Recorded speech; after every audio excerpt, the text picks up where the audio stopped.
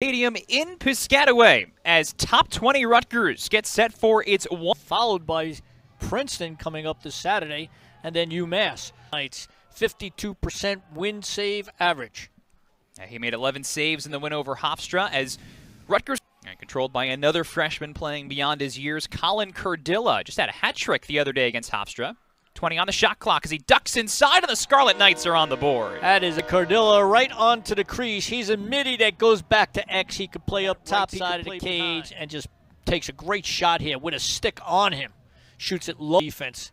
Try not to take the ball away. Just get positioned so you don't leave hands free and shots.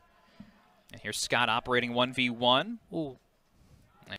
And so trying to get some extra players in today to try to lighten the load in the midst of a busy stretch. He's got his hands free. That was a big run, but a save. Talk more about that in a sec. Played for Tom Hayes back in the late 90s. But the one key for him today is his team tries for what would be a massive upset, being clean in the middle of the field. And a turnover near box. There's sparks flying in that box. You have to stay up with that and not get caught. Rutgers, we know, loves to rev the NASCAR engines. And first save made by Card, the second midfield line. Now, Cardin Stoller has made some bailout saves at points already. As Scott gets his hands free, but off the free guy.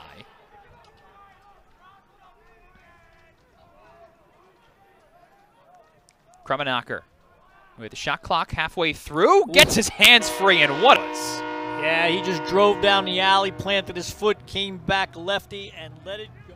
See it right here, just changes. Yeah, we're definitely looking for that. You know, Ross Scott is always going to draw the top defender. You need a couple of guys to contribute on. Shot clock's at 25. Working the short stick from behind. It's Colin Cardilla. Bullying and 5-hole goal. Impressive stuff already from Colin Cardilla. Cardilla is starting to work from X, and Scott working from up top. Pick your poison. You're going to play Scott up top? Applying his trade now in Piscataway. First drawn-out face-off we've seen. Detroit Mercy's got it, and they dunk it in! By Detroit Mercy's LSM, Owen Mullet. Just takes it with the goal. Puts it over the head of Stoller. A tote. He's not going to run away. He wants his kids to be challenged. And right now, 3-1, halfway through this first quarter, and a shot there off the iron. Could have what the rankings on. You play because you're a competitor. They got numbers here. Rutgers out of the box. Here it goes, and there's the shot on the give and go, and again got the lead. And looking for more. Krummenacher on the shuffle for Amon and pull it back. He's going to get a shot here. Perfect first step, and that shot beat Ryan Richter's. And it's a goal for Nick Tereski. Right there, a little jab step. When he went the other way, there was nothing. I would have left the shot from the high crease. Just went a little wide. Only 7 seconds on the shot clock. Look inside. Wow, quick offense for the Scarlet Knights. That's a set inbound play, Dom. And no surprise who it comes from. Bang. That's a set play. It's called an inbound play. But Sharon to Dante Coulis.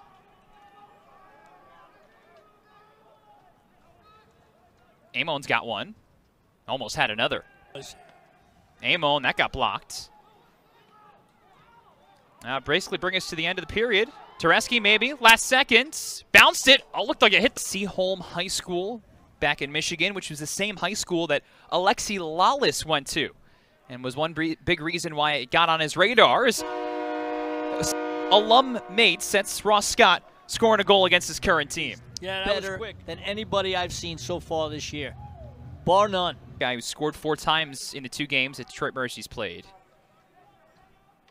On the other side, just one save for Cardin Stoller, who has to defend this from point blank, and it went wide. Probing. Rutgers doing a nice job of sliding and covering the first slide. They're just rotating correctly.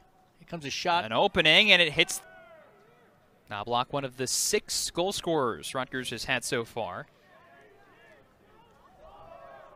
What a dodge, and that one goes wide. It just went high and wide. Inside positioning, Krummenacher, top corner.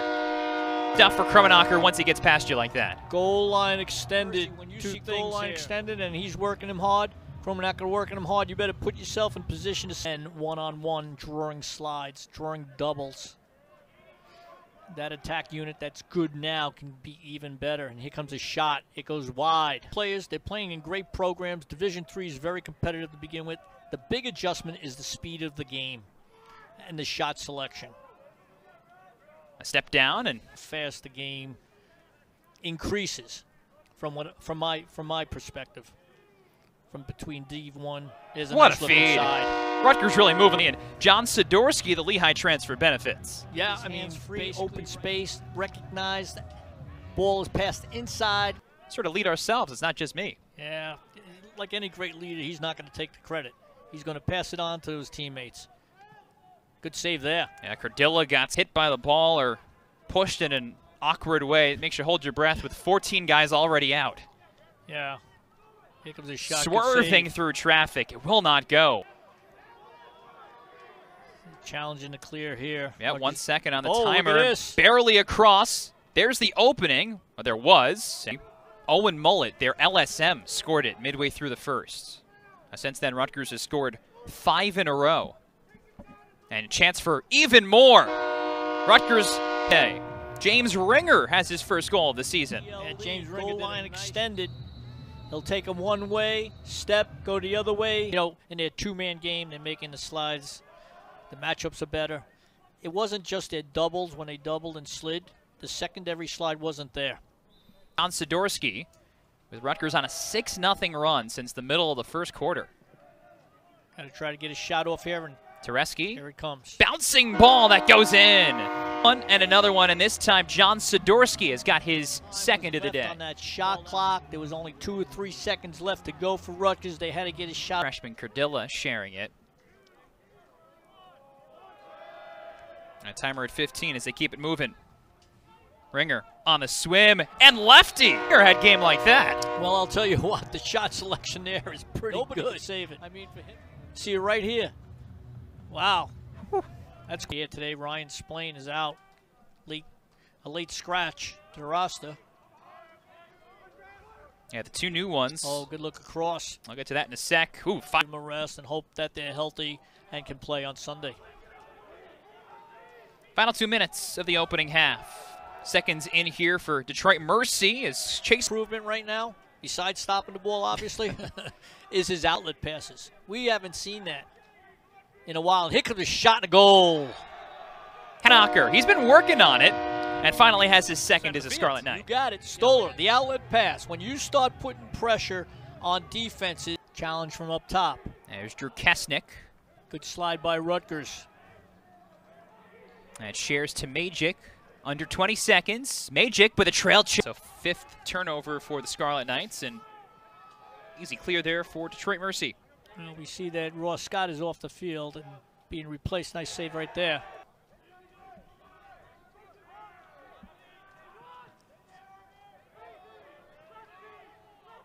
Here's Lucas Goller. And stopped again. Play your own game. You have to play what you're comfortable with and stop trying to make plays to make things happen. You're right here, going to get a nice shot just high and wide, basics. And, you know, I'm sure a coach has told him, listen, we want to play to win, but we want to, oh, nice shot there. Nice hard bounce shot. Played to get a goal. And Luke Majic, the most veteran of the bunch. Overhand bounce shot for you young players. There's nothing better than that. Some minutes on the field. Detroit Mercy, Chris Colin, he said, what we're going to get today from Rutgers, as it's not like Cabo at this time of year, that's for sure. No, they're used to this weather today. This be a nice day. Look inside there, good shot, nice save. And it's Detroit Mercy's had some guys make plays. Kyle Loken won, but end of the shot clock here. 5 seconds. Wide open, Tereski. Yes. See him right here. Right across. Recognizes that he halfway through the penalty. And there's Cardilla operating from Ross Scott's spot. Step down and a stop. This week. Can't give those opportunities. Doesn't matter what the score is. You don't want to make those silly mistakes. They got to give him that space to restart as well. A ripper from Luke. radar gun with that shot. Yeah, nice lefty shot from up high and hip high for a goalie. See it right here. See many kids from different states. Now you see lacrosse has grown. I mean, so much growth in lacrosse. Kids from all over. Good take there. Tom Hayes nameplates on the back of their jerseys for every single game they played that year, from the season opener to the Final Four game. And no, he's not around to see it. Was the defensive coach for Rutgers for many, many years under Tom Hayes, and with Tom Hayes, it's been our passion. And a good shot there. Appropriately, a guy from way up goal. That was a beautiful look inside there. That pass he was. Yeah. So Tom Hayes is the reason why. Is that stop by Fagan? Nice save. Yeah, James stepped into the crease to set this up. A 30-second penalty. Comes a shot. There's McDonough. Yeah, so that pass is going to be knocked down or taken away. One-hand grab by Majic. Here comes a shot. Running down the alley and hit is often. Of course, Rutgers always has its sights on getting to the NCAA tournament, number 16 team in the country, and adding another goal. A goal coming from Zach Walsh, who has been working so hard for it. I like his style. See it right here. He coils and lets it go. Low offshore Dom.